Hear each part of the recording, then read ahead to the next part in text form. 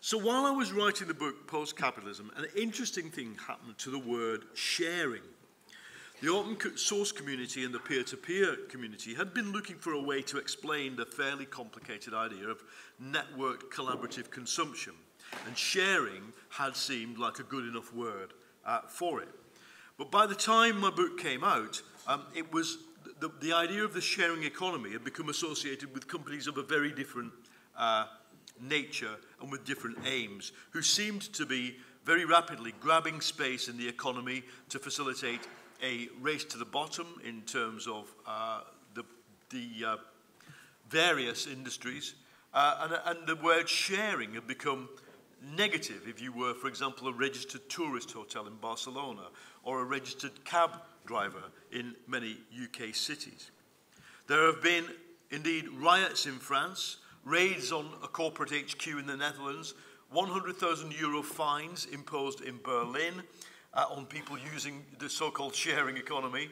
And in Britain, massive court case over the employment status of Uber drivers and strikes by Deliveroo drivers.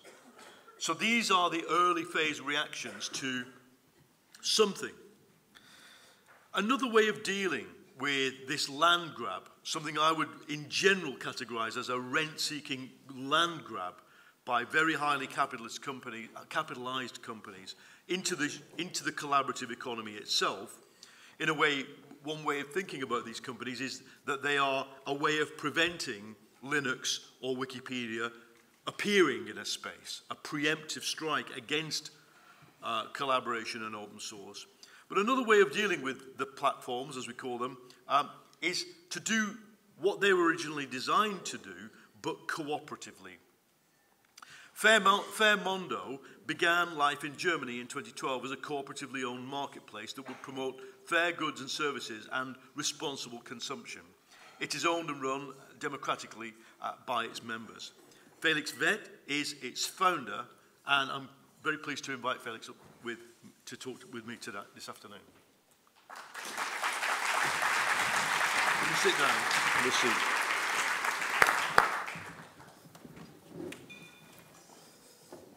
Right. What is Fairmondo? Yeah, happy to be here. Fairmondo is, as you said, an online marketplace.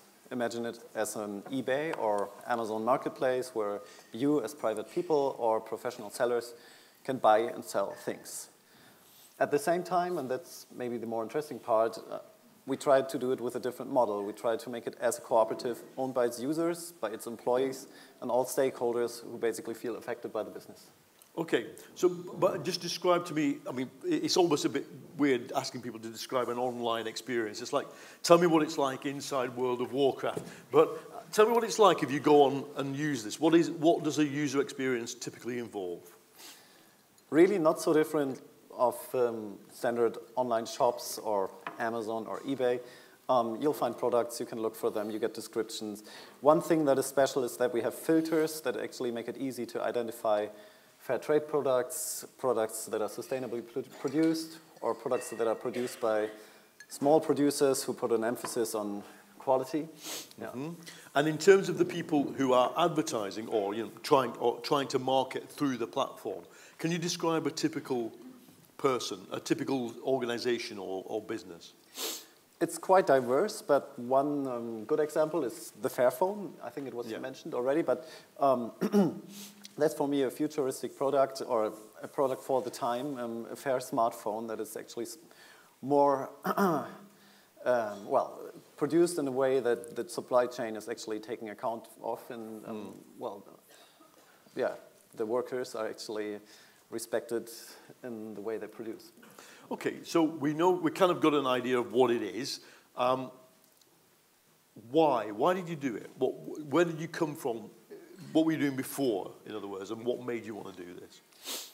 Yeah, so I personally came from anti-corruption work, more on the political side, if you want so, and then realized that if we want to change the problem of corruption, at some point we have to address the way how businesses work. And at the same time, I used a lot of eBay. So eBay was for me one thing to look into, and I didn't like the way it worked anymore. Yeah, and the more I discussed, the more I thought about it. Well, I came up with the idea to create a new online marketplace owned by the users, and then discussed more and more, and other people joined in, and we ended up creating a cooperative and developing this model. Now, you've called the business model of Fermondo itself Cooperative 2.0. Can you explain what, because you could have done this you could have easily achieved the social aim, not actually as an innovative cooperative. What is it you're trying to do to the cooperative model itself? Yeah, if you look at it, I mean, there are many big cooperatives out there. We all know them in banking and retail, supermarkets, and so on. And not all of them are really living up to the values that we were aspiring for. So we wanted to create a model that is corruption resistant, that will, even if we grow as a company, will keep its values at the forefront. So we try to incorporate the principles of anti-corruption into the cooperative model, which is accountability, transparency, integrity. And in terms of the employees, how does they relate to what does that mean for their everyday existence? So, since we want to have a culture of participation and internal democracy, we didn't want to inscribe a management model or anything into our statutes, which would become too rigid. So the only thing we actually put into the statute is that the managing board, which we are required to have by German law, is elected by the employee assembly. So there's some kind of, well, way for employees to take influence if those who are in the role of the management start going crazy. What do you think you've achieved? Good question. So far, we managed to build a cooperative and get some traction with that. We have over 2,000 members. We've found that there's quite a lot of people who are interested in seeing this alternative happening, like bringing down Amazon basically was our original mission. And we also realized that it's not that easy. Okay, we knew from the beginning that it wouldn't be so easy, but yeah, we found a lot of obstacles. But we made the marketplace happening. You can use it, you can buy and sell stuff on it. And the one thing I think we also helped to happen is that there's a movement now called platform cooperativism that really wants to look into, well, how can we do this with all of these platforms out there? And I think that's what we need. So I know you've been recently at a global conference of the platform cooperatives. What is the latest thinking among practitioners who are trying to build these things about the near-term potential of them and what's really fighting them? I mean, are there any great, apart from yourselves, globally relevant case studies of what's happening? Yeah, so one of the things that's happening now is really encouraging collaboration among ourselves. And I think that's what we need, like looking at others who are doing similar stuff and seeing where can we collaborate. We try to create some kind of consortium that helps new platform co-ops to get going, exchange information and all that. And obviously, one of the crucial challenges is always for startups, financing, funding, capital. We are also struggling with that. And these markets, if you look at platforms, they often tend to grow to enormous extents and get monopoly type of positions in their markets, very hard to actually compete with. And very hard to create alternatives that are visible and usable in the very technical sense. So developing the open source software that we developed nearly brought us down just because we basically spent all our money on it. So the typical platform cooperative is struggling with, I mean, it is in a declaration of war situation on these big, venture capital financed disruptors, and it's typically struggling with scale. Isn't there an argument that some of them have achieved scale because first the user experience was so great, and second because some of the things they were disrupting were so bad, in the sense of the local, mafia-controlled taxi firms, very highly organized and overpriced, local hotel situations. What do you say to that argument? Because that's their defense, ultimately. I think they're not just doing evil. I mean, they actually bring something useful to society. They're just structured the wrong way. And I think if we want to address this, we really have to think about, okay, how can we provide actually better products? There are always things that you can do better and innovate on. At the same time, you also have to see that they are pushed into the markets with a lot of capital. They've been working in a small scale, and then venture capital comes in, and more of investment banking and so on, and they use billions to make this so big and to actually get the market power that then creates the network effects that make them so nice for customers. I'm thinking specifically of, I'm almost like an expert, a user expert on minicab apps.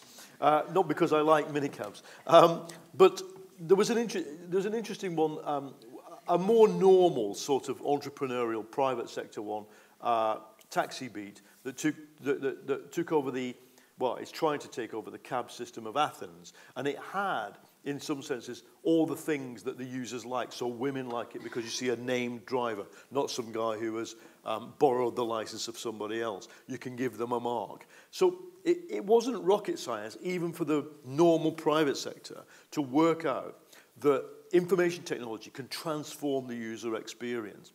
Why do you think, why did we need those big venture capital to come in and do it? Why didn't we just do it from the scratch ourselves? In other words, why didn't somebody do Fairmondo before eBay? What's gone wrong? Okay, but eBay grew also from a community-driven kind of enterprise, and I think at the time nobody was even considering the cooperative model for digital businesses. I think that was just not in the mind, and you don't learn it at business schools and nowhere, and not in Silicon Valley. So how should they think of it? No, I think we needed these experiences to see, okay, they create monopolies, they're very hard to control from the state side, so how can we actually create the next model that is just better than what we see right now? And I think what Silicon Valley in general is doing very well is testing business models quickly and technologies and scaling them very quickly. Classical businesses have a hard time competing with that. And what is the, from your point of view, from Fairmondo itself, what is the scaling strategy? Well, the original one was certainly to say it's very hard to do it on the classical business way.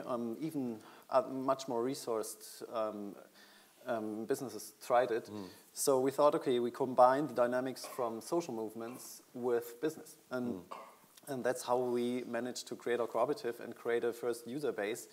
And I hoped that we would get enough resources to actually provide a good product, which we're still kind of struggling with. But yeah, it's going step by step. I think the next strategy is really to think about how to collaborate with the existing cooperative movement, where there are enormous resources out there.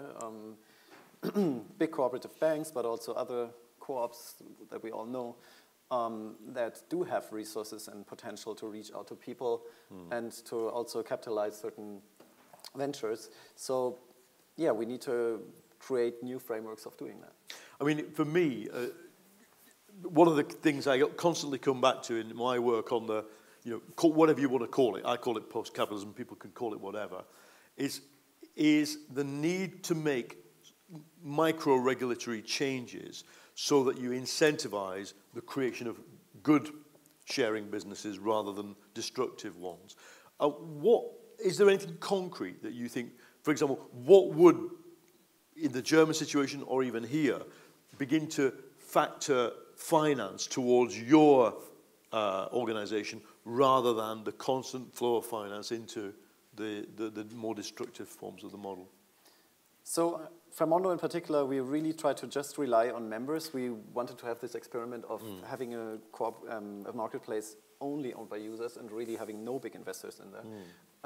That's one approach, and we have a difficulty from the regulatory side that in Germany you need hand-signed applications to actually become a member, so we can't have pure online applications. We would have so many more members. That's amazing. Yeah, it's really they have to send us a letter, and people are not used to that anymore.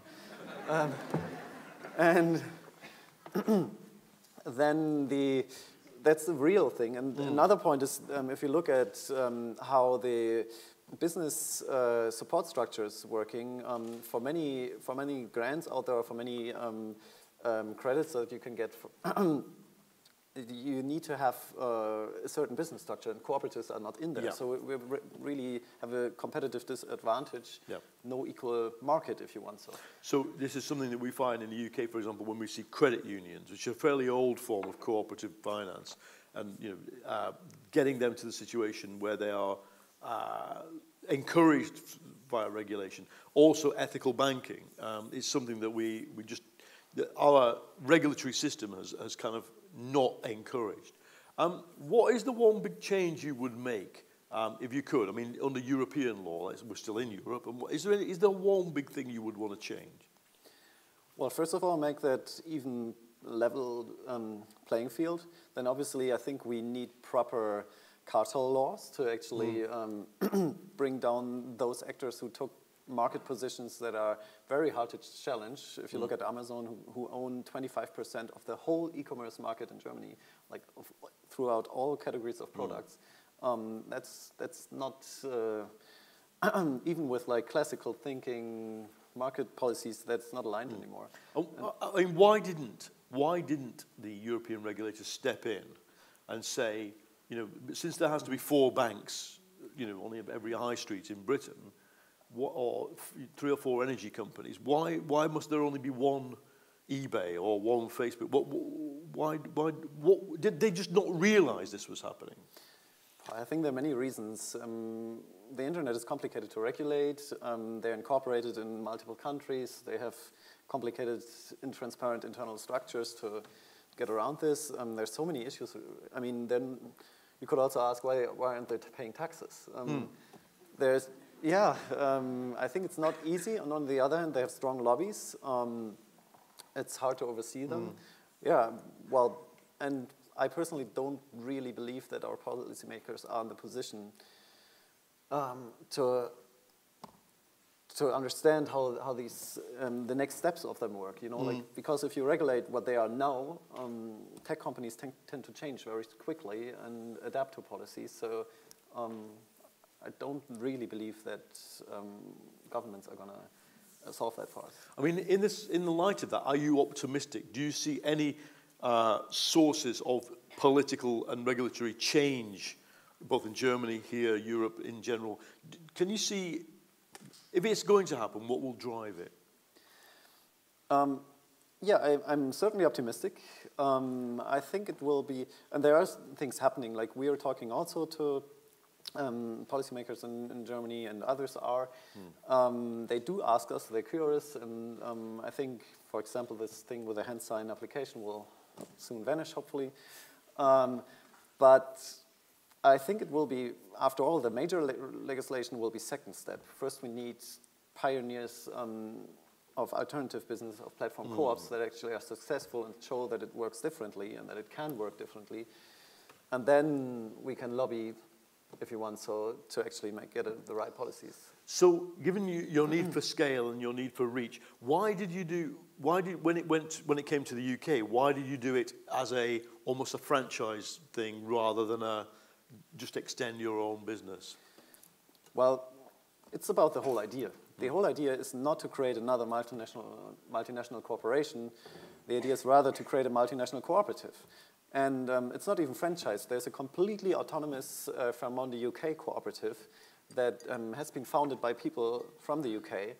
And they actually then decided to cooperate with us. So we got an agreement.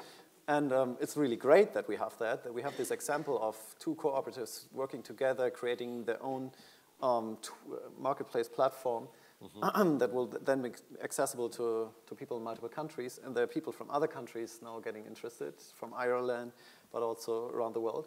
And I think if we manage to create this multinational cooperative owned by the users and employees in each country, at the same time cooperating intensely, we have a very good chance to actually get them from below.